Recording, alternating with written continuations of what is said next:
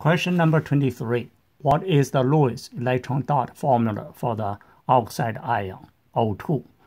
Okay, so first let's find out the number of valence electrons for oxygen atom.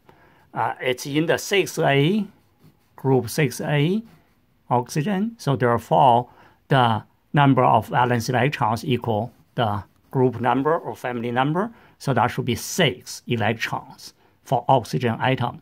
Then oxide, which means it gained 2 more electrons. So 6 plus 2 equals 8. Okay, we just mentioned. So oxygen atom should have 6 valence electrons, and then gained 2 more. That's why 2 minus or minus 2. So 6 plus 2 equals 8 electrons.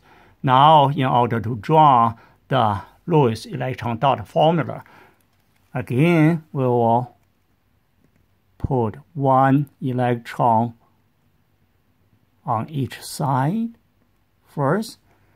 So 4 so far electrons have been assigned. Then 8 minus 4, there are 4 more. So just pair each side.